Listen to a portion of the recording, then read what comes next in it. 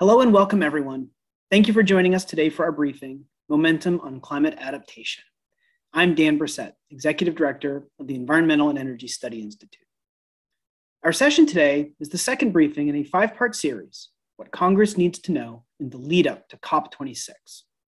For the entire month of October, which I like to call, to the chagrin of certain of my colleagues, Coptober, we are focused on providing briefings and related educational resources with the information and insights policymakers and their staff need in the lead up to, during, and after the 26th Conference of the Parties to the United Nations Framework Convention on Climate Change. I would like to acknowledge our honorary co-sponsor, the British Embassy Washington, and our great partner, the Henry M. Jackson Foundation, for their support and cooperation that make this briefing series possible. The Environmental and Energy Study Institute was founded in 1984 on a bipartisan basis by members of Congress to provide science-based information about environmental, energy, and climate change topics to policymakers. More recently, we've also developed a program to provide technical assistance to rural utilities interested in on-bill financing programs for their customers. EESI provides informative, objective, nonpartisan coverage of climate change topics in briefings, written materials, and on social media. All of our educational resources, including briefing recordings, fact sheets, issue briefs, articles, newsletters, and podcasts, are always available for free online at www.eesi.org. And the best way to stay informed about our latest educational resources is to subscribe to our bi-weekly newsletter, Climate Change Solutions. And as part of our focus on COP26, we will publish a special daily newsletter during the climate talks, Glasgow Dispatch, to help keep Congress updated on the developments of these critical negotiations. You can subscribe online at www.eesi.org/COP news. This is the second EESI briefing of 2021 that puts the spotlight on climate adaptation and resilience in the broader context of COP26. Back on April 19th, our first look happened just as we began to commemorate the 51st Earth Day, and while we awaited the new greenhouse gas emissions reduction goal, the U.S. nationally determined contribution, set to be unveiled by the Biden-Harris administration at the Leaders Summit on Climate. And now we return to the topic almost exactly 6 months later, and a few weeks before leaders, diplomats, scientists, and other stakeholders descend on Glasgow to advance the negotiations started by the historic Paris Agreement. The focus of today's briefing are adaptation initiatives that have been launched or scaled up since the last meeting of the Conference of Parties in 2019. These initiatives span the multiple dimensions of adaptation work, demonstrating the many ways that we need to think about and take actions to adapt to the changing climate. Climate adaptation and resilience is a major area of emphasis in our work to provide educational resources to policymakers. We know, as discussed in the Intergovernmental Panel on Climate Change's sixth assessment report, that even if we were to muster the transformational policies and investments that put us on a path to limit global warming by 1.5 degrees Celsius tomorrow, we would still be dealing with climate change for years and decades because of the greenhouse gas emissions already in the atmosphere. So we will need to advance a comprehensive set of climate adaptation and resilience solutions to withstand these effects, especially where those impacts affect disproportionately vulnerable frontline and environmental justice communities. In addition to the April 19th briefing, we previously organized a 16-part congressional briefing series about coastal resilience issues that featured success stories and innovative approaches from U.S. coastal communities from Maine to Hawaii, from Alaska to Puerto Rico and the U.S. Virgin Islands. From those briefings, we organized the various findings presented by more than 40 panelists into a major report released just about 1 year ago that featured 30 specific policy recommendations for Congress to consider. This report, A Resilient Future for Coastal Communities, is built around 6 guiding principles that generally inform our approach to climate adaptation and resilience. The 6th principle, climate adaptation and resilience work should complement and contribute to a decarbonized clean energy economy, is what continues to motivate us. And as with everything else we do, you can access our report by visiting us online at www.eesi.org. The initiatives we were able to cover today are complemented by additional efforts like national adaptation planning, country dialogues under the Adaptation Action Coalition, and the Adaptation Research Alliance. In fact, EESI just published an article on the Adaptation Research Alliance, and for the first time, we included adaptation and resilience jobs in our latest update to our climate jobs fact sheet. Both of those new resources were featured in our bi-weekly newsletter, Climate Change Solutions, and can also be found online. So here we are today, just a few weeks before COP26 gets underway in Glasgow. While the State Department leads the official U.S. negotiations under the UNFCCC, congressional attention paid to COP26 is critical because reductions in greenhouse gas emissions and scaled up adaptation work will require new policies and investments that only Congress can provide. Our briefing series, which began last Friday, is designed to help Congress understand the intersection of US climate policy and international climate negotiations and the importance of our actions in the context of COP26 and what comes next. Perhaps you joined us a week ago for Sir Robert Watson and Christiana Figueres, who help put the stakes of climate change in context and provide a hopeful outlook for what needs to be done. It was an extraordinary conversation, and I encourage anyone who missed it to watch the archived webcast available at www.eesi.org. Today, as I mentioned, our focus will be climate adaptation. And on Wednesday, October 20th, we will consider the important role of international climate finance. On Friday, October 22nd, we will describe the stakes of the negotiations set to begin in Glasgow. And after COP26, on Thursday, November 18th, we'll convene a briefing for an after-action report about key outcomes and possible next steps. And don't forget to subscribe to that new daily newsletter, Glasgow Dispatch, to follow progress from COP26 from a congressional perspective. You can subscribe online at www.eesi.org/COP news. Today, we will start with opening remarks from Gonzalo Munoz. Gonzalo was appointed by the Chilean presidency of COP25 and the United Nations as a high-level climate champion. In this role, Gonzalo mobilizes climate action in non-state actors around the world, which includes leading the Race to Resilience. The Race to Resilience is a global campaign that aims to catalyze a step change in global ambition for climate resilience, putting people and nature first in the pursuit of a resilient world where we don't just survive climate shocks and stresses, but we thrive in spite of them. Gonzalo is also the co-founder and executive president of Triciclos, a B Corp certified business with a mission to foster new designs for a world without waste. So let me turn it over to hear these opening remarks. Good afternoon, everyone, and thank you, Dan, for setting me up to give a few opening remarks to help kick off today's adaptation session. I'm really sorry I'm not able to join you in person, but thank you to the Institute for allowing me to give a rallying call for climate adaptation. When the UK took over the COP presidency, I was really delighted that they made adaptation and resilience a key priority. We often speak of an ambition loop between state and non-federal state actors. The idea that if we demonstrate raised level of ambition from non-state actors, we can call upon states to do the same at these crucial climate moments like COP26 in Glasgow. So for this to be a truly decisive moment of climate action, though, we have to answer the call of the climate crisis with action on both mitigation and adaptation. We cannot rely on just one of the two, and they are so much interlinked, we know that. This is one of the reasons we set up the Race to Resilience in January of this year, to run alongside the mitigation-focused Race to Zero campaign, both as siblings campaigns. So to rally leadership and of course, support from cities, region, businesses, and investors to help frontline communities build resilience and adapt to the impacts of climate change, such as extreme heat, drought, flooding, and sea level rise. Race to Resilience, the campaign goals is to catalyze a step change in global action by non-state actors to build the resilience to climate shocks of 4 billion people from vulnerable groups and communities by 2030, for them to not only survive the crisis, but thrive despite of it. The good news to report is that awareness and momentum on climate adaptation is growing. So since we launched the Race to Resilience, we had 24 partner initiatives join the campaign, representing over 2,500 organizations and taking action in over 100 countries. So this includes partners like the World Resource Institute, who are part of Initiative 2020, who are changing the dynamic of land degradation in Latin America and the Caribbean by beginning to protect and restore 50 million hectares of forest, farm, pastures, and other landscapes by 2030.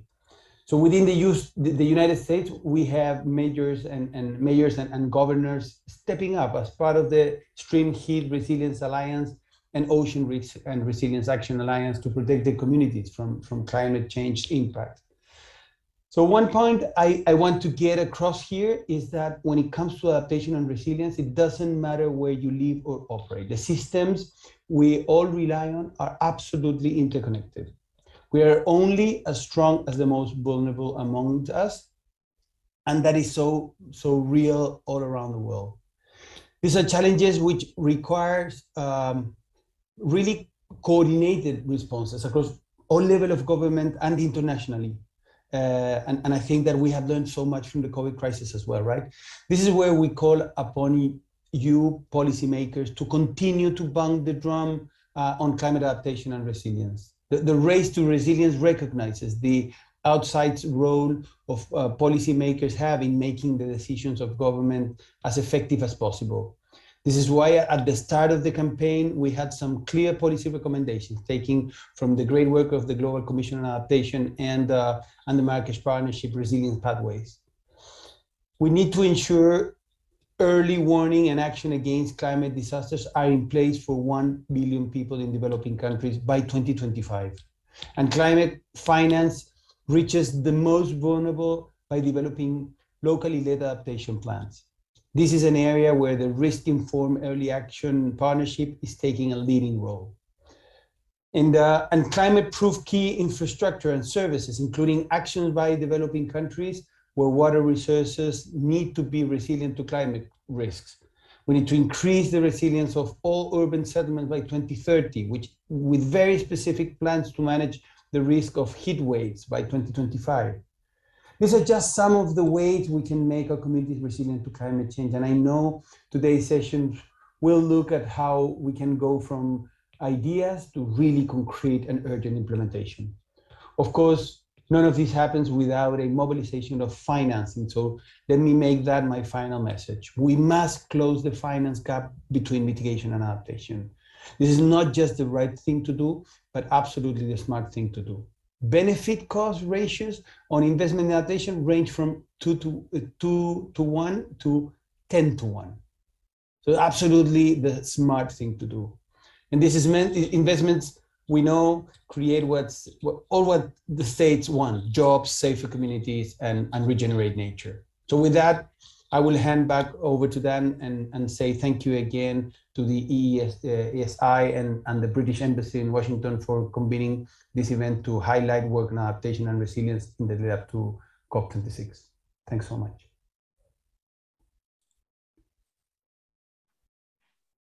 Thank you, Gonzalo. It's great to hear from you today. And we definitely wish you could be with us in person.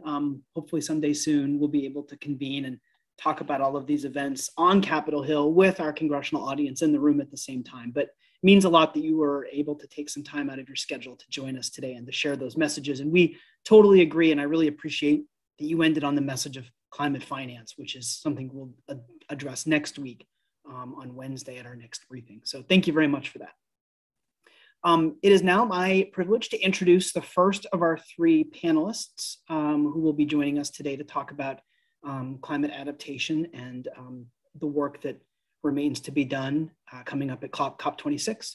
So I'd like to introduce Ben Webster. Ben Webster has worked in the humanitarian sector since 2003 and within the Red Cross and Red Crescent movement since 2012. He's worked in emergency contexts in Africa, Asia, the Middle East, and the Caribbean, and held roles such as head of emergencies and head of climate adaptation and early action at the British Red Cross. Ben is now the head of secretariat for the Risk-Informed Early Action Partnership, which aims to make 1 billion people safer from disaster by 2025. And he's passionate about improving and scaling up anticipatory action for the communities most affected by disasters and crises. Ben, welcome to our briefing today. Thanks, Dan. Thank you for the introduction. Can you see my slides okay? Yes.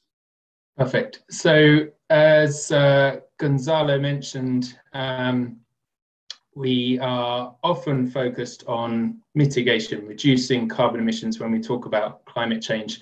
But I'm really glad that this session is focused on climate change adaptation, because a large amount of the carbon emissions are baked in now, and therefore we will be facing inevitable climate change in the years to come.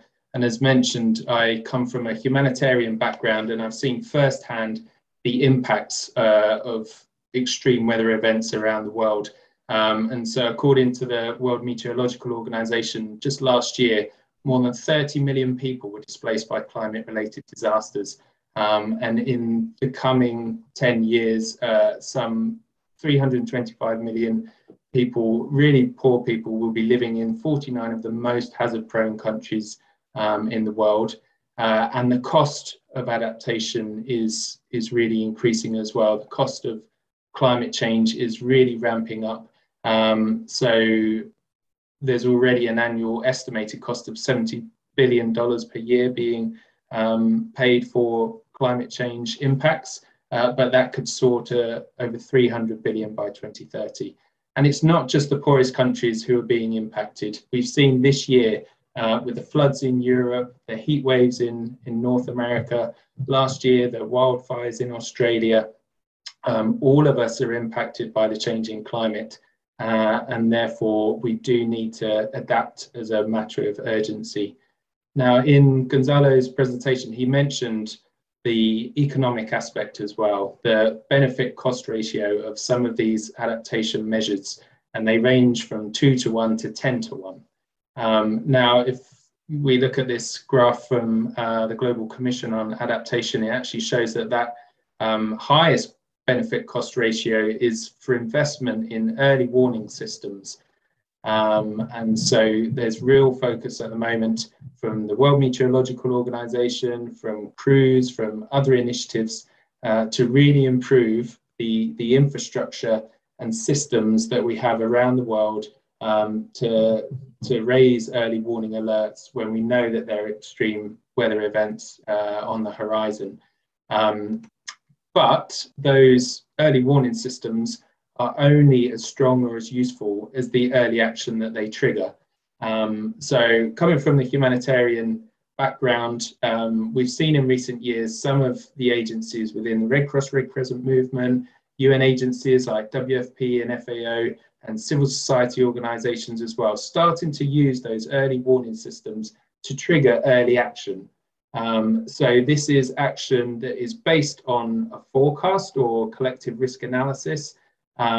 It takes place before the hazard strikes. So rather than waiting for the floods to arrive and then responding reactively after the fact, action can take place actually before the hazard strikes to reduce the impact. And all the evidence is showing that this saves lives, it protects livelihoods, it assures the development gains and the resilience gains that have been made in the longer term. And it's more cost effective as well. It's much cheaper, more efficient to deliver assistance in advance of the impact of the hazard, rather than waiting for it to strike and then responding after the fact. So what this looks like, for instance, in Bangladesh, last year, there were forecasts of floods hitting particular rural communities, and the UN CERF, the Central Emergency Response Fund, was able to trigger in a matter of hours to support both WFP and the Bangladesh Red Crescent and some local civil society actors to provide assistance to the communities that were likely to be impacted before the floods actually arrived. And all the evidence is showing with the evaluations that have taken place since the operation that it's been much more effective in terms of reducing people's vulnerability and improving their ability to recover quickly and so on. The problem with these approaches is that they've remained at pilot or project level to date, and therefore in 2019 at the UN Climate Action Summit, the Risk-Informed Early Action Partnership was born to try and take these approaches to scale, recognizing that we cannot work in silos and expect to take these approaches to scale. We have to bring together the climate community, the development community, the humanitarian community to bridge those different silos and work together if we're really to see these approaches taken to scale and realize the benefits. So the partnership actually brought together governments, civil society, international organizations, and importantly, private sector as well, like the insurance and reinsurance industries, to see if we can really start adopting these practices and embedding them within policy and practice at a national level. So the partnership was launched with these 4 overarching targets.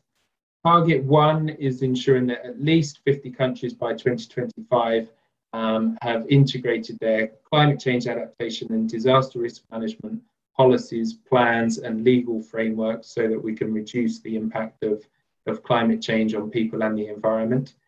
Target 2 is around linking the financial instruments that need to be in place that can trigger ahead of those hazards impacting and linking them to effective early action plans so that we know that resource can help protect people before the hazards strike.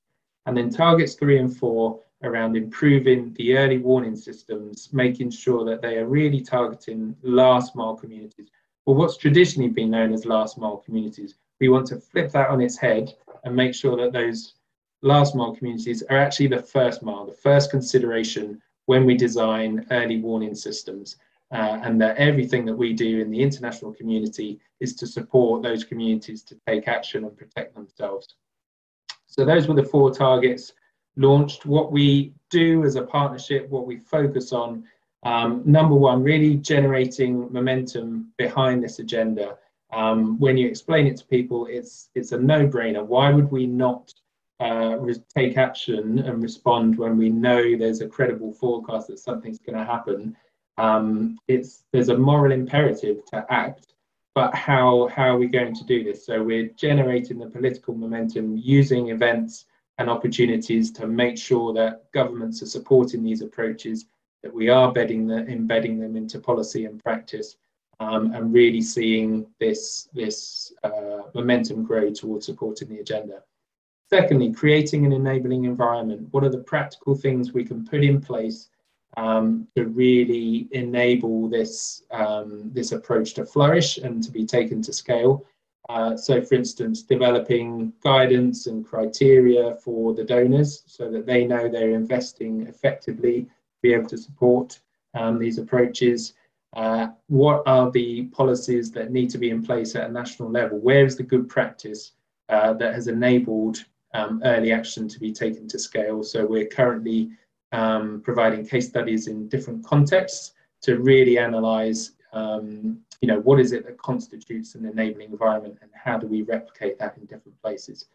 And finally, because we've got such a broad partnership covering government, civil society, private sector, international organisations, we've tried to create a marketplace function where slightly unusual partners and suspects can work together more effectively across these different silos, can understand each other, partner more effectively so that together we can start to deliver this at scale. So in terms of COP26, what needs to happen on the adaptation agenda? There are many things that need to come out of COP this year, really key opportunity for us. But these would be some of the main aspects that I would like to flag today. I mean, the Paris Agreement has been agreed and we all want to see it achieved, but we really need the concrete NDCs and NAPs that are going to help deliver that. So more countries coming forward with their national adaptation plans. Obviously, as a partnership, we want to see these risk-informed approaches being included in the national adaptation plans. But this is where the rubber will hit the road, and we really want to see concrete action being taken of how we're going to reach the Paris Agreement. Secondly, providing equal focus on mitigation and adaptation. As Gonzalo mentioned, the race to resilience is as important as the race to zero, and therefore there has to be equal focus on mitigation and adaptation. We know that the impacts of climate change are coming, and many people, millions of people around the world are already facing the impacts, and therefore we have to adapt right now. Thirdly, the $100 billion that was promised by richer countries still hasn't been achieved, and to sustain trust within the parties, that has to be delivered. So we want to see that gap bridged and the resource being provided in terms of international climate finance. As mentioned already, the finance needs to focus on mitigation and adaptation as well. And the UN Secretary General is calling for 50% of all international climate finance to be focused on adaptation. There's still a way to go before we reach that, and therefore that needs to be a focus at COP to really focus minds on that goal. An acknowledgement that loss and damage is a very real issue. So no matter how well we adapt in the longer term, there will be residual risk, and we have to be able to manage that risk. And where there is loss and there's damage, where coral reefs are dying out, and where communities are having to be moved completely, there is a price to be paid, and we have to ensure that those communities who experience loss and damage are being supported with concrete actions and measures being taken. And then finally, COP itself, the process needs to be fair and equitable, inclusive and transparent. As mentioned, trust is so important in this entire process, and therefore we need to have that transparency and the inclusion incorporated into the negotiations to ensure that we can achieve these outcomes that everybody wants to see. In terms of REAP and what we want to achieve through COP, so as a partnership, we have over 50 partners now from those different groups that I mentioned. We want to cast a vision of what does early action at scale look like. We want to inspire countries who have not heard about this agenda so far. Why should they get engaged, and what does this really look like at scale? We want to showcase examples from our different partners around the world to bring it to life and help explain what does this look like in reality, in practice. And we want to provide an opportunity to demonstrate commitments and pledges from those supporters of the early action agenda. So that is what we will aim to do through various events at COP26. And we really hope to increase the momentum so that we can see those 1 billion people made safer from disaster by 2025. I look forward to questions at the end of the session, but right now I'll hand back to Dan and to my fellow speakers. Thank you. Thank you, Ben. That was an awesome presentation. Thank you for the segue into Q&A. We will have a Q&A discussion. I'll be joined by my colleague Anna McGinn a little bit later, and we'll talk with our panelists and ask them lots of good questions. And there's also a way for members of our audience to ask questions as well. If you'd like to ask a question of our panelists, there are two ways you can do that. One is by following us online on Twitter at EESI Online, and you can send us in a question that way. You can also send us an email to an email address, ask@eesi.org. It's an email address we use for briefings so that we can solicit questions. Whichever one you like, you can choose, but we will do our best to incorporate questions from the audience during the moderated discussion a little bit later. Ben made a great presentation. He had great slides. If you want to go back and revisit Ben's slides, and this goes for our other panelists as well as an archived webcast, briefing materials, presentation materials, and eventually written notes, summary notes will be available online. So if you want to go back and dig back into Ben's slides, you can definitely do that by visiting us online at www.eesi.org. Our second panelist is Tamara Koger. Tamara is a senior associate in WRI's climate resilience practice. She helps lead the Institute's work on locally led adaptation and other research and programs focused on adaptation and resilience. In her time with WRI, she has also worked on the Global Commission on Adaptation, managing strategic engagement and locally led adaptation, and is a monitoring, evaluation, and learning advisor, providing technical support to project design and evaluations across WRI. Her background is in climate and development policy, focusing primarily on climate change adaptation and mitigation within agriculture and food systems. Welcome to our briefing today. I'm really, really looking forward to your presentation. Great, thanks so much, Dan. Let me just find my presentation here and try to share my screen. Okay, can you see that okay? It looks like you are in presenter mode. Okay. Let me try that again.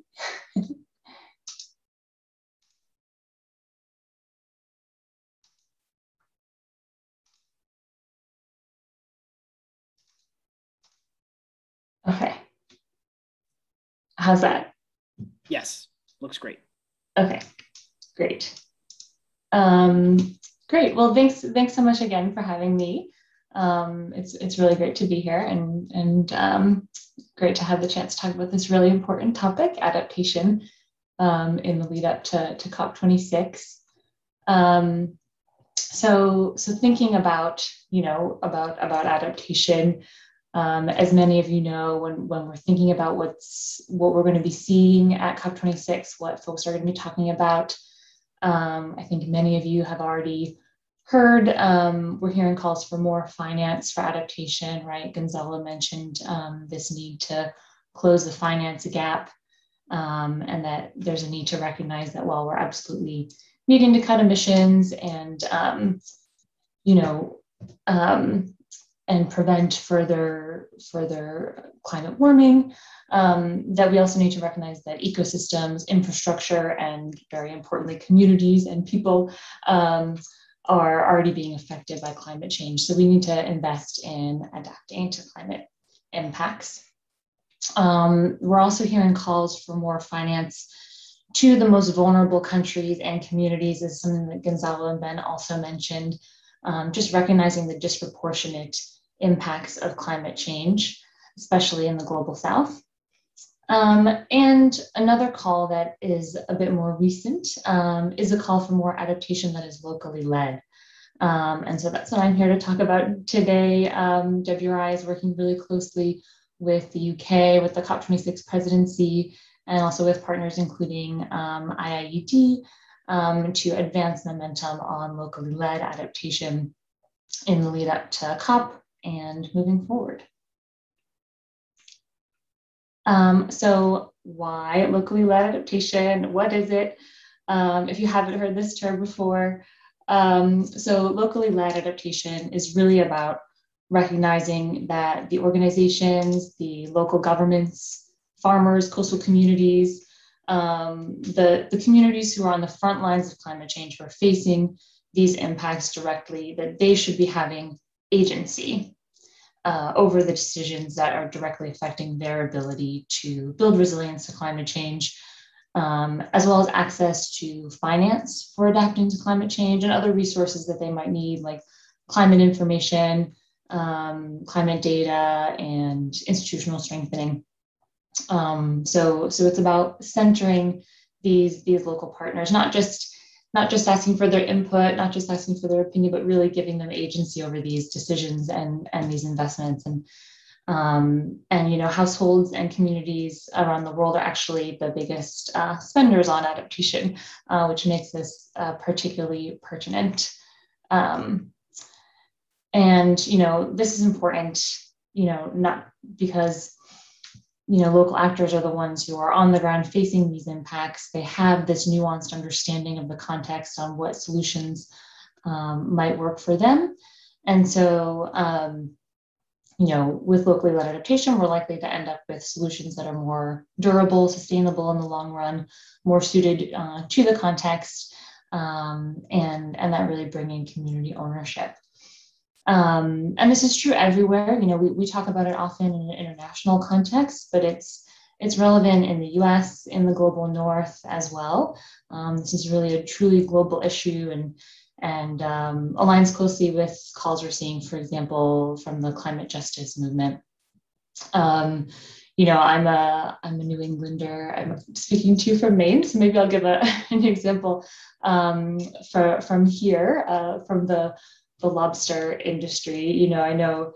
We know that lobster fishing has been affected by climate change.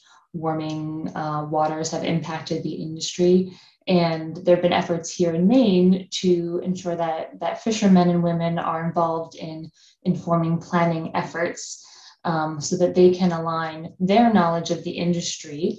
They know what they need to be building resilience to climate impacts. They know firsthand the changing climate conditions that they're facing. So bringing them into planning processes to align their firsthand knowledge of the industry with the climate science that they need to help them to adapt is sort of, just one of many examples of kind of the importance of making sure that we're prioritizing the climate risks and the priorities that local communities and actors are facing. So whether it's lobster fishers or people living in urban heat islands or flood-prone communities in the U.S., this is really relevant across the board and across the range of climate risks that we're facing. So you may be thinking, okay, that's obvious. That makes a lot of sense. We should absolutely be centering local communities who are facing climate risks. I agree. But the problem is that the status quo of funding for adaptation and planning and decision-making processes just isn't supporting this right now. It's pretty top-down, and it's making it hard for local actors to access finance and to influence decisions. And this is true even in the case of well-intentioned donors who are trying to reach communities but still facing challenges and really making changes that are required and really making sure that the focus is on the agency and decentralizing decision-making power to those local communities. So I've put some stats here on the screen, which I think kind of summarize it well. That we're not seeing the finance that's needed. And just to be clear, this is not about saying that everything adaptation needs to be happening at the most hyper, local level. But it is about acknowledging that what we're seeing currently, that levels of finance are clearly not nearly enough to support the needs that frontline communities have. And so we just need to find a better balance and improved coordination across levels to make sure that we are putting these priorities at the center. And this is not just me, not just WRI. This slide just shows some examples that we're seeing from a number of papers that have come out in recent years, which are putting forward similar calls, having similar findings and recommendations, recognizing the need to decentralize finance and structure it in a way that is more conducive to supporting local actors. So one thing I wanted to flag that WRI has been working on is these 8 principles for locally led adaptation. This is something that we have co-developed with organizations like IAED, BRAC International, Slum Dwellers International, and the International Center for Climate Change and Development, and with input from a really diverse set of partners under the Global Commission on Adaptation, and that's moved forward quite a bit.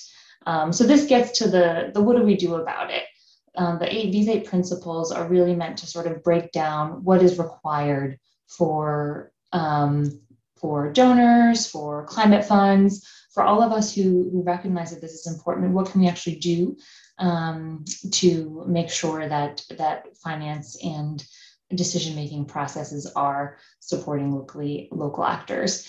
And as you can see, I won't go through them in too much detail, but it gets to aspects of planning and decision-making, of addressing structural inequalities, recognizing that that's not necessarily a given, of flexibility in funding and in programming, transparency and accountability. So these principles were launched earlier this year at the Climate Action Summit in January, and have continued to gain some momentum, but are intended to serve as sort of a foundation for action in this space moving forward. The good news, the great news, is that locally led adaptation and these principles are really picking up steam. We're seeing increasing calls and support globally for locally led adaptation. A couple other examples, from different communities, including political actors around the world. So we mentioned that this is something that the COP26 presidency is putting at the heart of their adaptation and resilience priorities and Adaptation Loss and Damage Day. It's been mentioned by the Climate and Development Ministerial.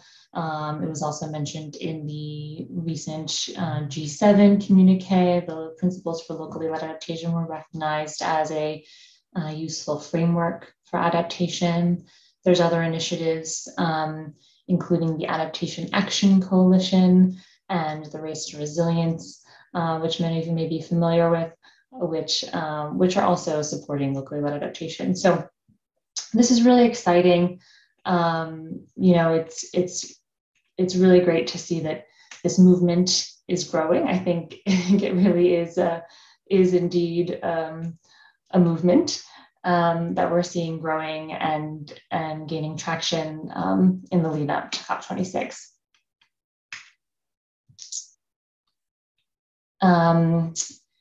This slide just shows some all of the endorsements, the formal endorsements that we have for the principles of locally led adaptation. We have upwards of, I believe it's actually 57 now, endorsements of the principles, and these range from the most local grassroots actors that we've been working with throughout this process to climate funds, to governments who are sort of stepping forward and committing to making changes to put these principles for locally led adaptation into practice. And here are the principles again, just some subliminal messaging to reinforce this. And turning back to COP26 and the priority that this is and that we're expecting to see, I think the couple pieces where we'll be seeing locally led adaptation featured at COP include efforts to really amplify voices from the front line.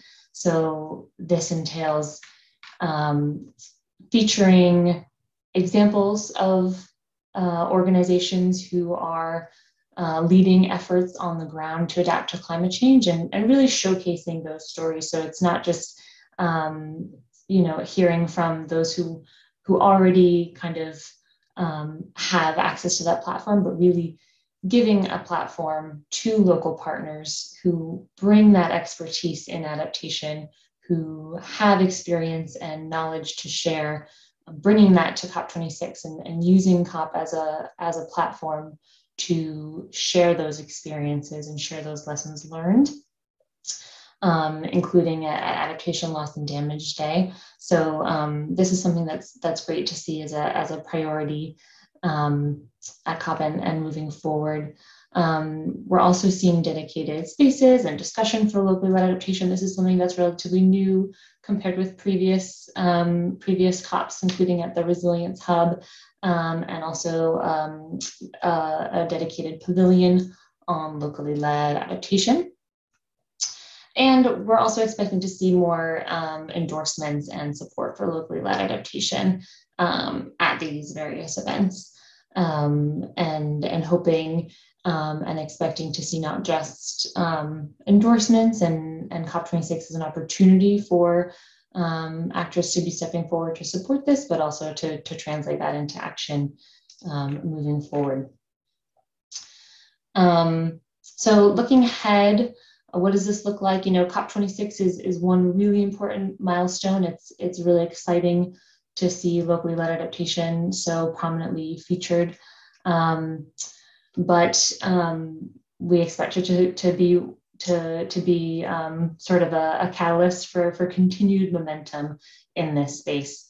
So WRI with partners is leading a large community of practice and bringing together the diverse actors who are working on this space and looking to work together to continue to build this movement and advocate for locally led adaptation and the changes needed.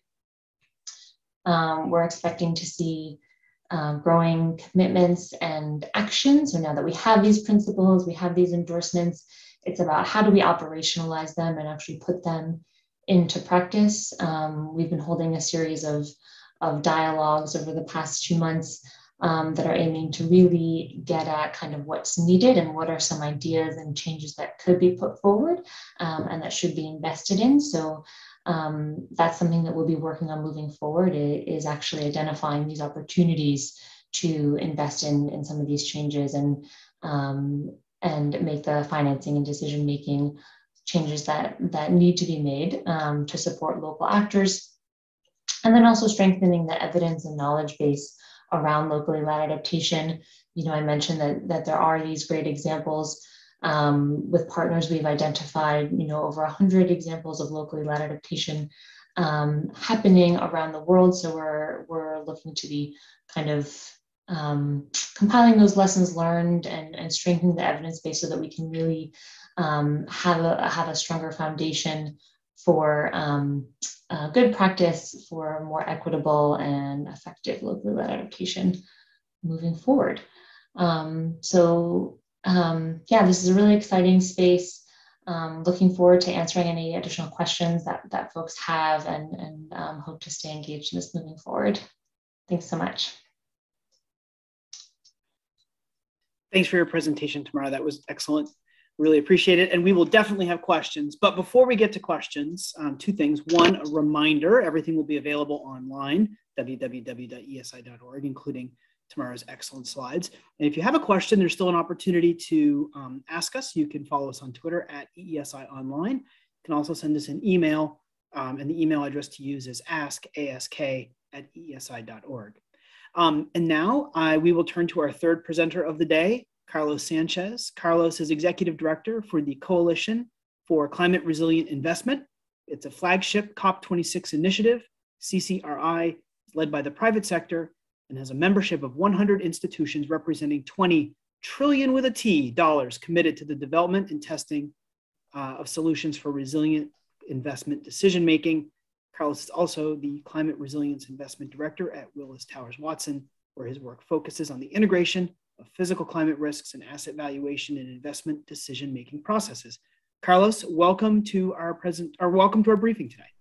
Great to see you. Dan, an absolute pleasure. Thank you so much to you, to EESI, the British Embassy in DC, that I must say, beyond their support to this event, they've been an absolute core partner and a critical one to whatever level of preliminary success CCRI is delivering. And thank you everyone that is joining us today for this session. So I'll be delighted to share with you the work of the coalition and also our vision towards COP, but also maybe most critically even beyond COP. So I will assume that you can all see my screen, and I will proceed with the presentation. So let me start with the critical and fundamental information about the Coalition for Climate Resilient Investment, and that is, what is the problem being addressed?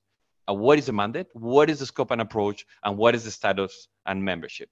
So with regard to the problem being addressed, the Coalition for Climate Resilient Investment works on the assumption that we are facing a market failure in the form of imperfect information being taken for decision making, and imperfect information with regard to physical climate risk. So in other words, starting with the physics story, as we can call it. So how an exposure to a certain hazard is not only today, which in some cases we even struggle to understand current exposure to both chronic and acute risk, but more important to decision making, how that is going to evolve to years 5, 10, 15, 20, and beyond.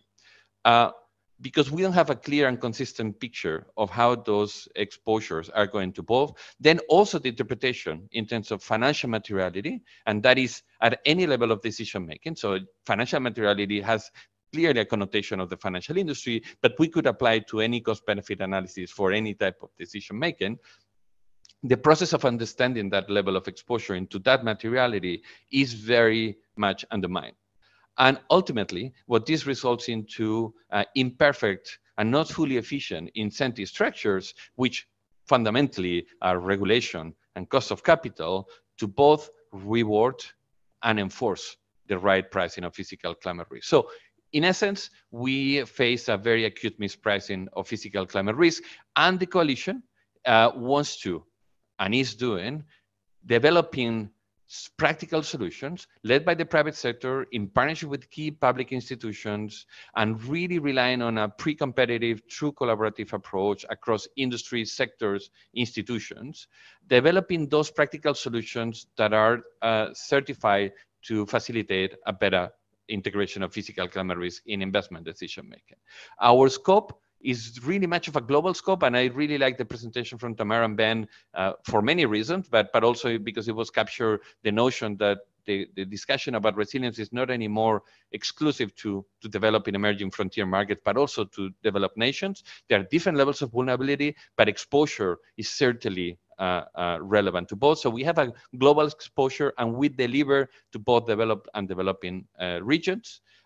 We work on physical climate risk alone, and the reason is that we believe it's a very these are very particular animals compared to transition risk and mitigation, and they deserve a very dedicated effort. And once that is better understood, then we can integrate. Then we must integrate with other type of risks. All solutions need to be a public good, need to be open source data, regardless of how strategic and how commercially interesting this may be for any actors. This is signed as an MOU within the coalition. As Dan said, we are absolutely delighted to be a flagship COP26 initiative. At the heart of it is really our incredible partnership with the UK government that really brought us to the stage at the UN Climate Action Summit in 2019 and has supported us all throughout this period. So we have really no words to thank them. How this translates practically speaking, because all this is a very nice narrative and it's a good framing, but how does it translate into practicality of delivering something that is meaningful and that informs practical decision making? We have divided our work into three key areas that we could characterize as national planning, national decision making, or as we call systemic resilience. At the project level or asset level, in what we call the asset design and structuring working group, and at the financing level, where it is a financial innovation working group. And before going into the specific deliverables, let me just speak to the interconnectivity and the rationale for working into this. So we believe that at the national level, it is absolutely crucial that we provide the solutions to governments for them to better apply two critical activities: the assessment of exposure of national value to physical climate risk in critical time horizons, and the management of that exposure. We cannot focus only on the assessment, particularly with developing countries where we certainly have a focus that is extremely dangerous. Is what we call the risk of pricing risk. So if you only showcase what is the underlying risk in a certain jurisdiction, risk is that sovereign ratings will go down, capital will be crowded out, and this will be a disaster. So that is hence why it's absolutely critical to provide the solutions for better management of national exposure to physical climate risk. And I will be speaking very quickly about the specifics very, very shortly.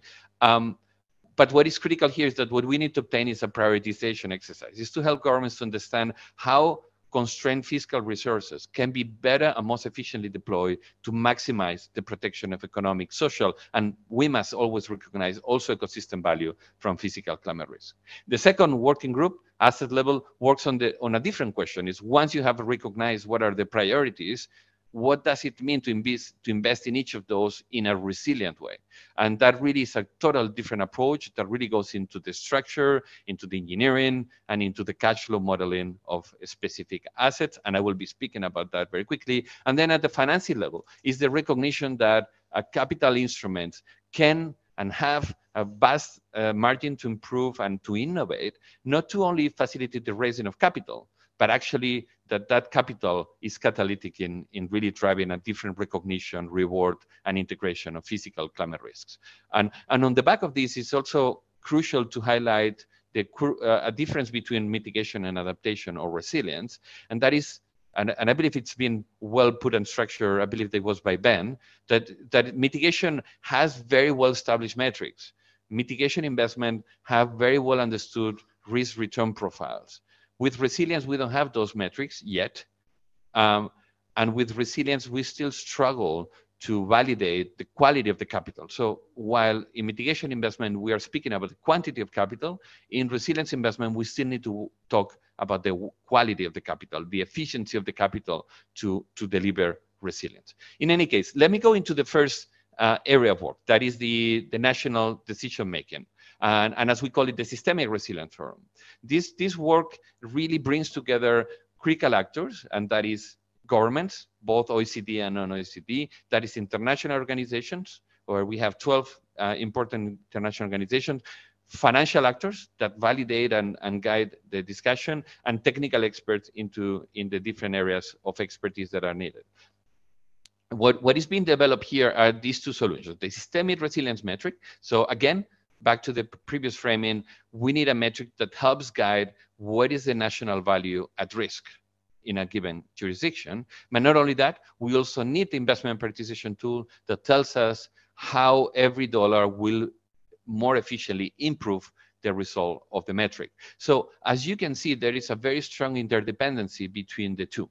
And that interdependency is crucial for public decision-making, for governments that oftentimes say, we have 90% of our decisions are non-climate related, and these are competing for fiscal resources. How can we argue to increment the support to resilience if we don't see that reflected in any consideration on crucial metrics for their decision making? And that is to some extent true, that is a problem. So this combination of the tool and the metric should provide what we could characterize as the political return on resilience, and that is an immediate and proportional reflection and recognition for that integration of physical climate risk into national planning and national decision making.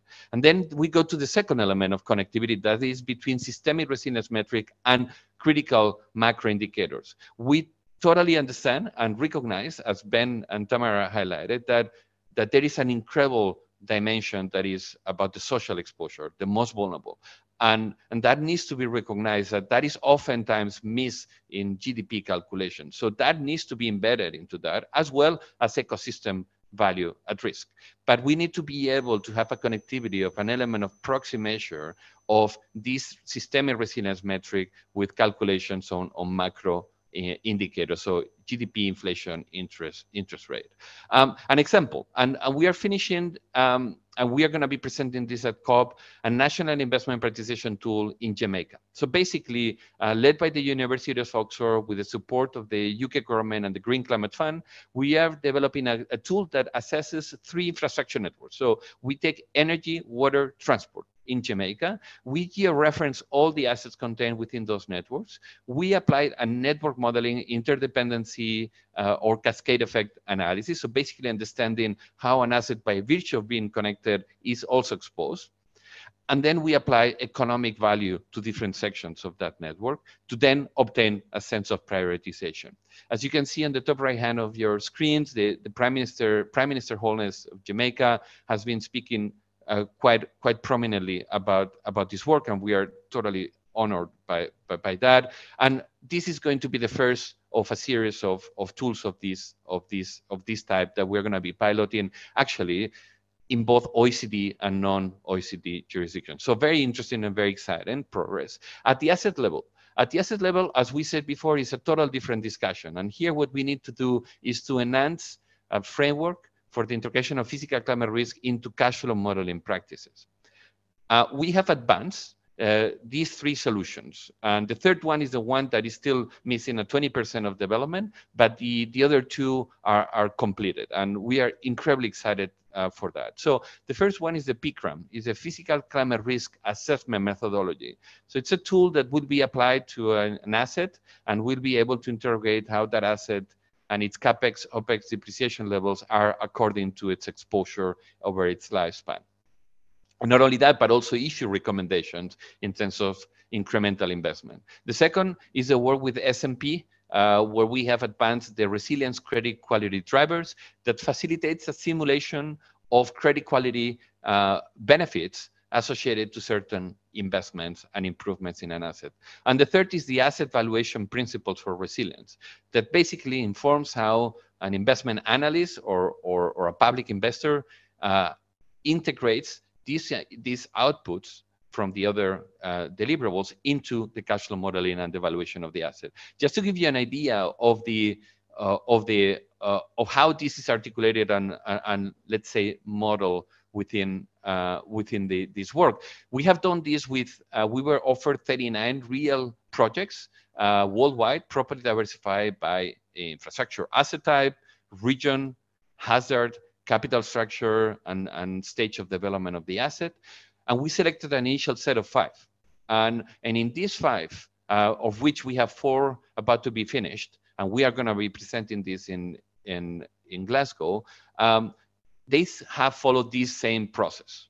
And by virtue of following this process is that we have shaped these very interesting solutions. So starting with climate risk data and climate risk assessment, we are privileged to work with 7 climate risk data providers that are delivering pro bono assessments of risk for each of these case studies. And even they are collaborating between themselves. So we are assigning them in pairs to different case studies. So they are mandated to deliver to us a consistent, harmonized assessment of risk for a given asset. With that, we have developed the PICRAM that again does these 3 fundamental things. Provides a materiality assessment, so really tells us if that investment and that structuring is according to its level of exposure. Issues a resilience option, so it's a menu that you can see very much an itemized and with a price tag in the form of delta capex, delta opex, how these solutions could be integrated into the asset, and then implements an early sensitivity analysis for the investment. All these solutions, particularly the resilience options, are then taken by the cost of capital or the S&P resilience credit quality driver that basically will tell us which of those solutions or combination of those really result into the most efficient improvement of credit quality. And then on the back of that, we go to the asset valuation principles. And that is basically providing guidance to investors as in how to implement this.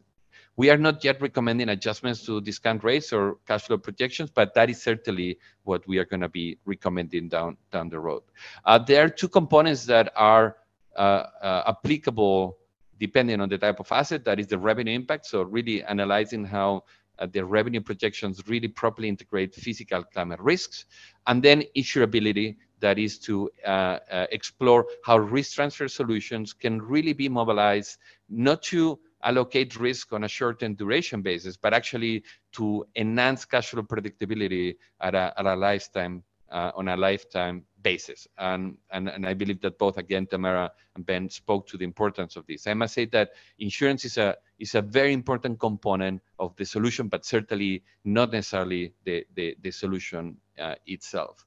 Let me now speak a little bit about what is coming next and the level of momentum that we have enjoyed and we are very thankful for. So the backdrop here is the launch of the of CCRI at the UN Climate Action Summit back in 2019. And then you have a couple of connectivity or representation of the level of support, apart from the governments of Canada, Australia, UK, Jamaica, Antigua and Barbuda. We are very pleased to have the endorsement from the G7 and certainly a very important element of support and encouragement. And also, we've been working very closely with the state of California. We are incredibly thankful for the partnership with the state of California, with Governor Newsom's office and the true support that has been facilitated in so many different areas. Similarly, we're incredibly honored and pleased to see that in the recent report from the state of California's climate-related risk disclosure advisory group, there was vast coverage of the work of CCRI, and to the point that there was even a recommendation that was referring to physical climate risk assessment methodology of CCRI, as you can see on the right-hand side of your screens, and that is certainly an indication of what is coming and what is happening. I will finish with this slide, and I will add with this slide on our screens what is our level of ambition to COP, and certainly what is coming after, and what we hear in terms of feedback from partners. Because as you can see here, we have a very diversified set of supporters, 120 representing again 20 trillion in assets, and we spent a lot of time in curating different industries, sectors, institutions. And what you cannot see here is certainly the level of support that we have benefited from. There are a number of institutions that have contributed with 7, 8, 9 colleagues over a year period to the advancement of CCRI solutions. The reason for that is certainly that there is a perception that CCRI is developing something that is strategic, and is strategic to governments, and is strategic to investors, in that there is a recognition that there is a systemic change happening with regard to resilience. There is, given the promising progress in regulation, in analytics, in how rating agencies are starting to include this, and overall the awareness and recognition and understanding of the topic, there is certainly, we will see a point in time, it will be next year, 2 years, 3 years, nobody knows exactly when, but when practices of integrating this risk into national planning and asset design and structuring is going to change. So many actors, jurisdictions, and institutional investors, they want to really take action now and start applying the right level of assessment and management of that risk, so that when that adjustment happens, they're in an advantageous position. Back to the point about developing and most vulnerable countries, we spent a lot of time in supporting these countries to really acquire the understanding and technical ability, the solutions, and most critically, to attract the capital for them to undertake the necessary investments in resilient infrastructure. With that, I can also speak about what is next, because our ambition and mandate is not only to develop and deliver these solutions, that of course is maybe the most challenging, but what we want to see and what we want to support is to pilot these solutions with the mobilization of real capital.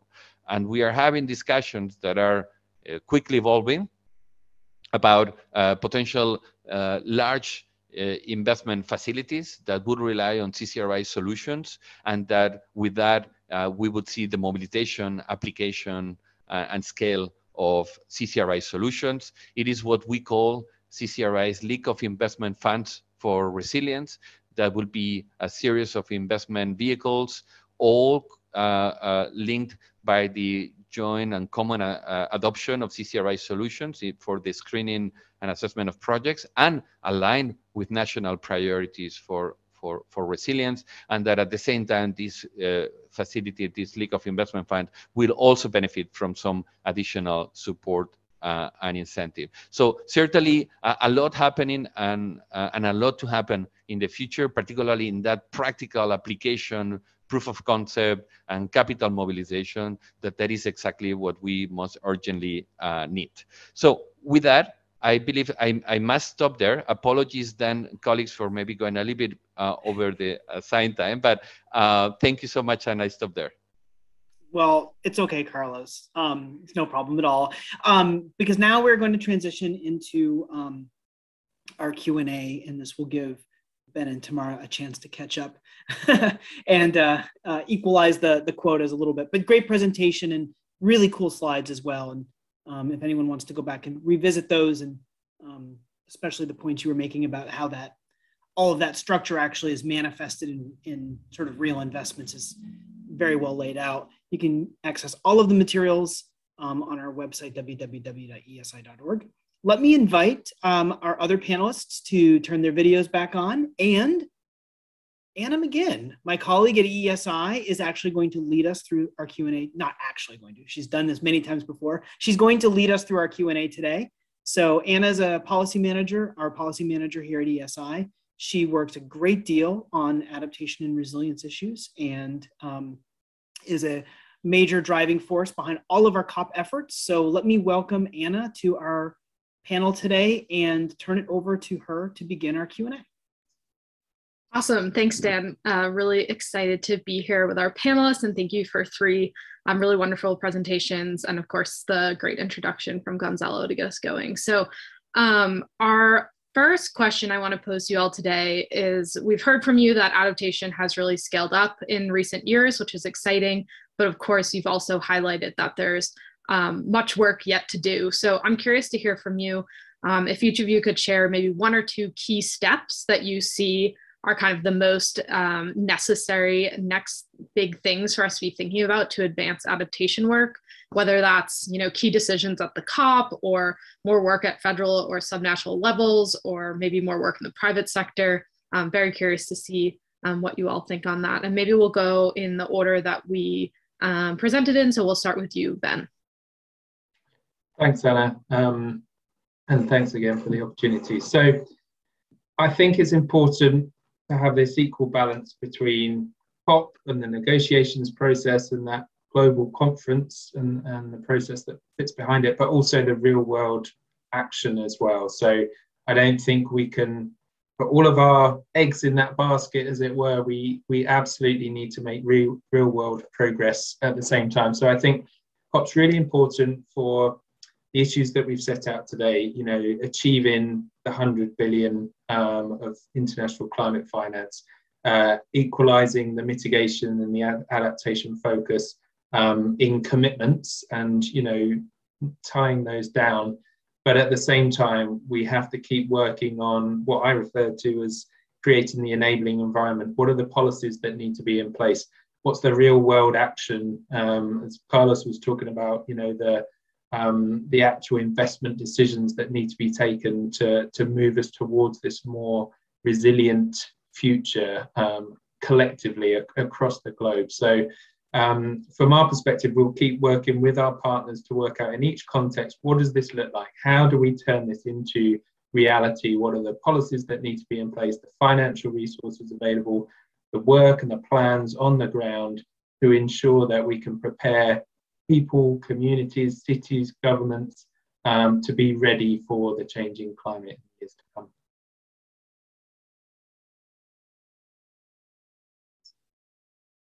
Tamara, we can jump over to you next. Great. Yeah. You know, I think you know, Ben covered it well. I think you know, like you said, we've made a lot of progress in recent years, but there's still lots to do. The Global Commission on Adaptation put out a report called Adapt Now in 2019, and three things that it called for, I think, are worth highlighting, because I think they still stand and are still really useful in thinking about how, you know, what needs to happen, what we can continue to do to advance adaptation. So this report called for three revolutions: revolution in planning, or in understanding, in planning, and in financing for adaptation.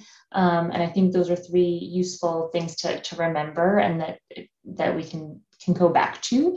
That we really need to focus on understanding climate risk, on planning ahead and thinking about what needs to be done to address those climate risks, and then also really rethinking financing, both in terms of the quantity of financing that we've mentioned a lot, but we haven't talked so much about the quality of finance, and that's another piece that I would recommend that we focus on, and that hope to see moving forward. And this is something that we think about a lot when it comes to locally led adaptation as well. It's not about just making sure that finance is reaching the right actors, that it's reaching local communities, but that it's structured in a way that it's able to act, that local actors are able to access that finance, that it's flexible enough, that it's not so restrictive, that it's patient and long-term and predictable. So all those elements of quality, I think, are also important to focus on. Very hard to follow, Ben and Tamara, because I really agree with everything that has been said. I mean, the point about the quality of investment and finance is so crucial, and something that we in this space have historically struggled so much.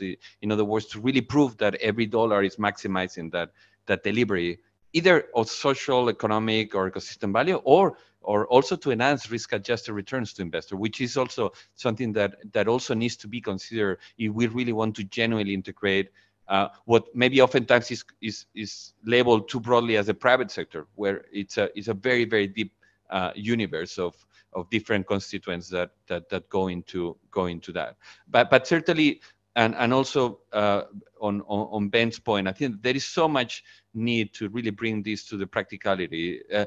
You know, the work of RIP, there is so much value and efficiency in integrating those solutions, in maximizing what we could call then capex investment. Those considerations that Ben is bringing to us are incredibly effective in really leading to an efficient and that quality of capital or quality of investment for many actors. But if I may attempt to add something, I believe that we are reaching a point in the resilience space where we are approaching that need of a proof of concept point. We have the basis analytically, conceptually, and practically of what that could be, of solutions that can address the problem of multi-stakeholder group. And that is a unique opportunity to then have an open discussion between private and public about what can each part do to really bring us to that proof of concept phase. So at the federal state level, and maybe not thinking about the particular nature of the US and decision making, but broadly speaking, we need to better align upstream and downstream investment and planning decisions. So we integrate and understand that those projects that are advanced are the ones that really make sense in a long-term value with regard to the country. But in essence, it is that we need to go into the practical side. We don't need to be absolutely perfect. We need to be within certain navigating beacons, particularly on the analytics and projection side, because action is really needed. And there is a lot of no regret value into any of these actions and support to that. But I will leave it there. Thank you. Great. Thank you all. So our next question is about kind of equitable climate action. So what steps are being taken by your coalitions or partnerships to make sure that responses to climate impacts are equitable? And maybe we'll start with Tamara this time, and then we'll jump to Carlos and wrap up with Ben. Sure. I mean, this is something that we talk about a lot when we're talking about locally led adaptation. I think importantly, because locally led approaches address one level or layer of inequity, between where finance and decision-making process are allocated and reaching, but it doesn't inherently address structural social inequities. And this is why this is principle number 2. It is about addressing structural inequalities. Because it needs to be intentional. So I think sometimes when we talk about this space, there can be kind of an assumption that we're maybe conflating locally led adaptation with equitable approaches, and so we really strive to make sure that that's an added factor, that's an intentional piece. And there's lots of learning to do. I think lots of learning from experiences on the ground about what are some of these good practices, what is it that we need to be doing to make sure that we're building in those equity considerations from the beginning. And so I think, we're thinking about what additional research we can be doing, who we need to be bringing in to make sure that equity is remaining a deliberate focus of these conversations, and that it doesn't get kind of lost in the shuffle with things that are very closely related. But that we're having that dedicated space for equity considerations. If I may, within CCRI, the equity consideration is crucial, particularly at the systemic level. All our work, and maybe drawing in the example and the pilot in Jamaica, where basically, as I mentioned before, we are taking a select group of infrastructure networks and understanding exposure within those networks, not as a measure of asset value, so the measure of how much of a bridge is worth and the value of social and economic continuity that relies on that bridge that happens to be exposed. In that exercise, we really quickly identify huge challenges in terms of integrating social and equity considerations into that assessment, because we are naturally skewing against those most vulnerable communities that don't have access to infrastructure. So, relying on existing infrastructure is the first issue there. So we are working, and we have effectively addressed that with the University of Oxford to really also expand to understand where are communities that are not properly served by infrastructure, to identify greenfield investments that are necessary. Then there was also the challenge in how to factor and assign social continuity to different sections of a given infrastructure network. And some measures and indicators that were considered were probably about tax or about income, and that of course would have been an absolute disaster. So certainly we are moving away from those considerations. We still must recognize that there is a challenge to measure and to find that indicator of social continuity or social flows. It can just be a measure of amount of population relying on a certain infrastructure network. But again, there we maybe, they're providing the same weight, and we want to really serve to those most vulnerable communities as stated as a priority by the government of Jamaica. At the asset level, it is true that we are working on case studies that are public assets and public investments, and for those, we are considering those social benefits, as in positive externalities associated to that investment being properly structured. But when we talk about private investments, it is much more contained within the traditional, let's say, risk-adjusted return, and that also needs to be properly disclosed. But I stop there. And from my side, I guess there are three ways: one strategic, one in terms of our governance, and one technical aspect. But in terms of the strategy, as I alluded to in the presentation, we're looking at people-centered approaches. So one of our partners, Resurgence, has created a project or a program called Daraja, where they're specifically looking at informal settlements and slum dwellings to make sure that early warning systems, the more formal, traditional early warning systems through Met services and so on, are also accessible in the informal settlements, and finding different ways to communicate risk and so on. So really focused on people.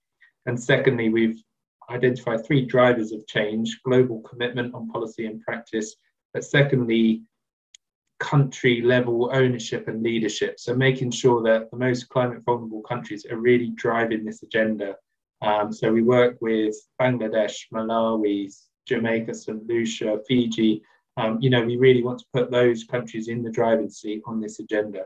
So first, in terms of strategy. Second, in terms of governance, we ensure that our board has that broad representation across all of our partners, the donor countries, the recipient countries, the civil society actors, the international organizations, to ensure it is a collective endeavor to take these approaches to scale. And finally, technical aspect.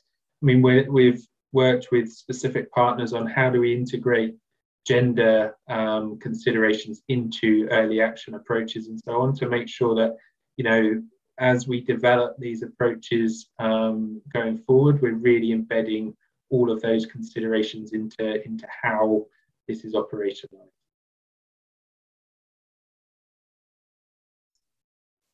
Awesome. Thank you so much. I feel like we touched on so many different dimensions there, which was really wonderful. I think I will send it over to Dan for our next question. Cool. Thanks, Anna. So we've, again, 3 excellent presentations and a really great Q&A so far. Our audience, a lot of the things we've discussed so far are global in scope, right? We're talking about COP26. It's a United Nations convening. But a lot of our audience, especially those on Capitol Hill, are really focused on US domestic policy and sort of the intersection with sort of what the United States does domestically and what it does internationally. And I'm curious, from your perspectives, how can the United States learn or benefit from these initiatives and the partnerships that you all are helping to coordinate? What is the takeaway for an average Hill staff person, so that when their boss asks them, why is international climate adaptation important, how does it relate to what's being done sort of here at home in the United States? And maybe Ben, we'll go back to you this time, and we'll start, and then we'll go back to Tamara and then to Carlos. Thanks, Dan. And it's a good question, but from my perspective, this whole agenda around early warning, early action is absolutely applicable domestically and internationally. As we've said, all of us are impacted by the changing climate and need to adapt. And we're seeing that this whole area, and much of the good practice is actually in the more disaster affected countries. So Bangladesh is leading when it comes to really integrating these approaches into their standing orders and their local level disaster plans and so on. And we saw, you know, in Europe with the floods this year, with heat waves, with wildfires, we can absolutely learn from each other. So I don't think, you know, this is just about poorer countries or the most vulnerable places. There's definitely applicability across the board. And secondly, what I would say is that we're seeing one of the main issues is actually silos between government departments, between teams, actors, decision makers. That's on the international side, you know, when supporting other countries bilaterally or multilaterally, silos between government departments, you know, with climate and environment, humanitarian development, that creates issues, but also, you know, domestically between who's responsible for climate change adaptation, disaster risk management, the economic side, which resources will trigger and when. And therefore having this joined up holistic plan and integrating these risks into everything we do is absolutely crucial. And that is, you know, as relevant in the UK or the United States as it is anywhere else as well. So yeah, I think there are absolutely lessons to be learned here, but I'll pass over to you. Yeah, I would wholeheartedly agree with that. To add on, I'll maybe keep my locally led adaptation hat on.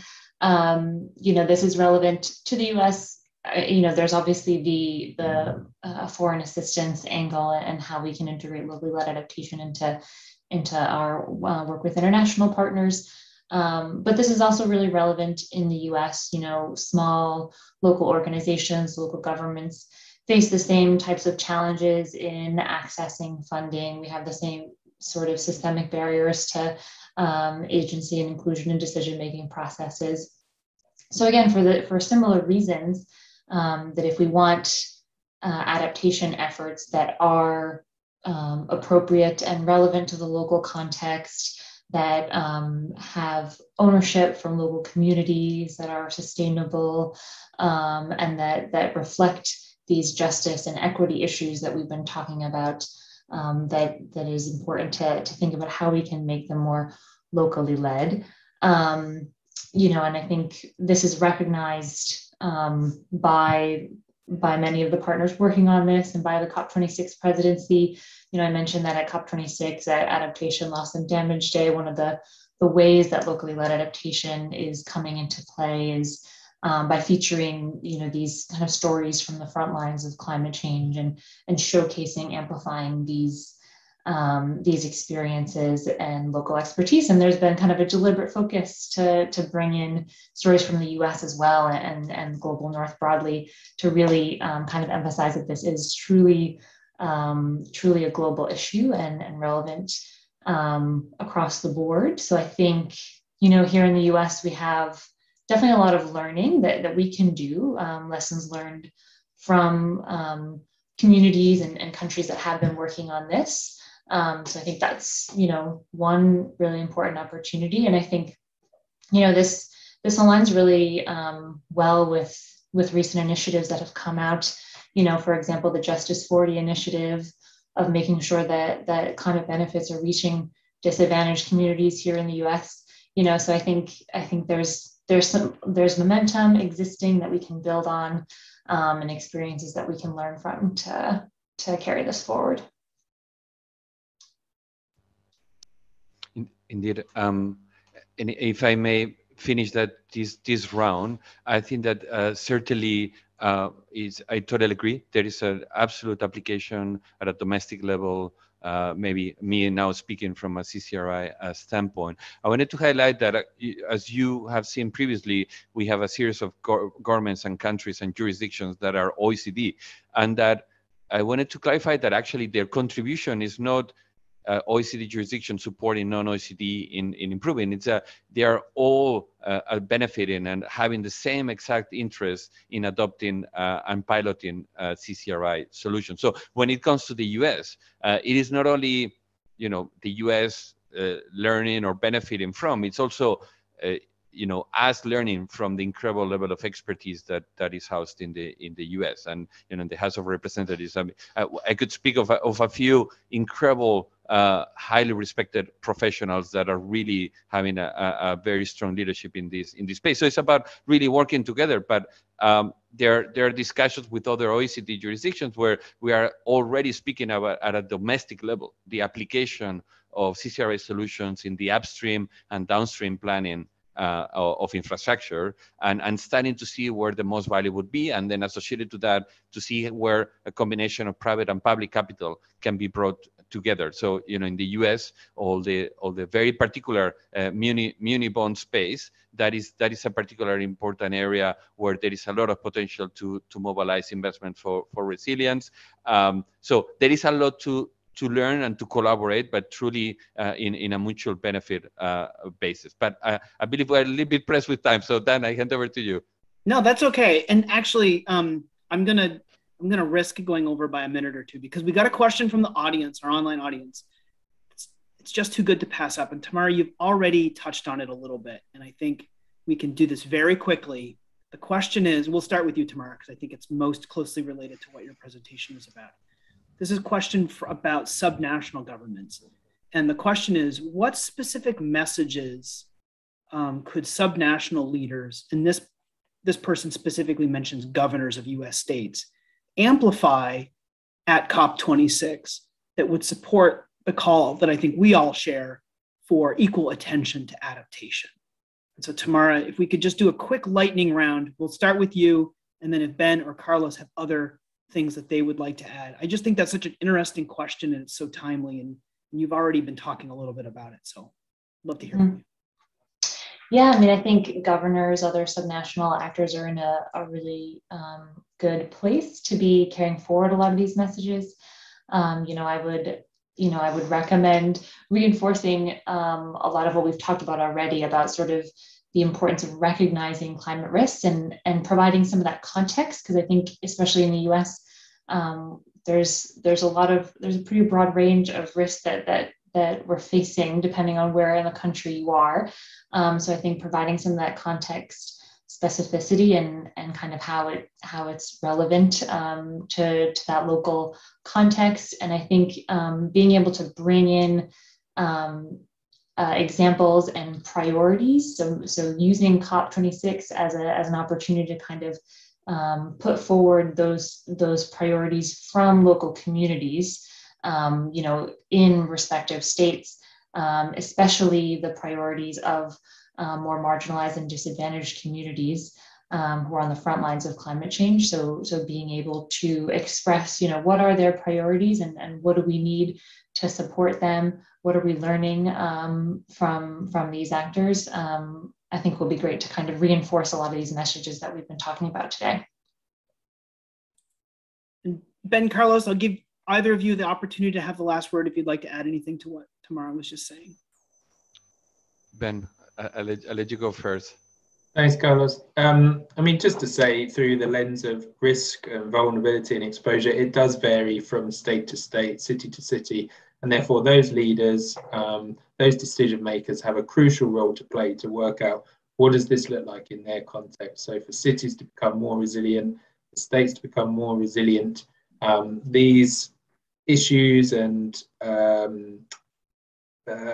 principles have to be applied at that level. So yeah, completely agree with Tamara. Yes, I'm not going to extend too much, Dan. So totally agree. Just we need to tailor very much that message to what is the dimension of decision making that we are talking about. They always beg for a small tailoring and an adjustment to the message, but it's crucial to have those messages of endorsement, support, and leadership to bring us to the next level.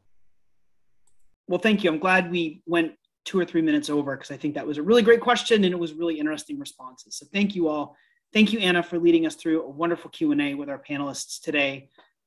Thanks to Gonzalo for helping us kick off an excellent briefing. It was really great to hear his opening remarks. And to 3 just tremendous panelists, Ben, Tamara, and Carlos, thank you so much for joining us today and sharing your presentations with us. If anyone would like to go back, just as a final reminder, everything is available online at www.eesi.org, including an archived webcast. So if you'd like to watch the briefing again, you're certainly welcome to do that. The briefing series, like I mentioned before, would not be possible without our honorary co-sponsor, the British Embassy Washington, or our partner, Henry M. Jackson Foundation. So thanks to those organizations for their generous support. What Congress needs to know in the lead up to COP26 briefing series will resume on Wednesday with the role of international climate finance on October 20th and the negotiations, what's on the table, on October 22nd. I hope you'll join us for those, as well as the one on November 18th, where we'll look back at COP26 and recap key outcomes and look ahead to what comes next. If you would like to RSVP, if you haven't yet, or if you would like to download any of the resources, the best place to do that is by visiting us online at www.eesi.org. And when you visit us online, it would be a real shame if you did that and didn't sign up for our biweekly newsletter, Climate Change Solutions, or our special COP26 daily newsletter, Glasgow Dispatch. So please do that when you have a moment. I think you'll find that they're really excellent resources and a great way to keep up with everything we're doing here at EESI. I'd like to also thank my colleagues, Dan O'Brien, Omri Laporte, Emma Johnson, Anna, of course, Amber Todoroff, and Savannah Bertrand for everything they did in the lead up to today and overall for the briefing series to make it all possible. Thanks also to our interns, Isabella, Valerie, and Roshni, for everything they're doing behind the scenes to make everything run so smoothly. And I will leave us here. This is a link to a survey. We collect survey responses after every briefing. We really value everyone's input. We read every response. If there's anything you'd like to share with us today about the topic, about the audio quality, video quality, topics you'd like to see addressed, anything like that, please take a moment and fill out our survey. We really, really value it. We will end there. Sorry for going a couple minutes over, but thanks to everyone for joining us in our conversation today, and I wish everyone a very happy weekend.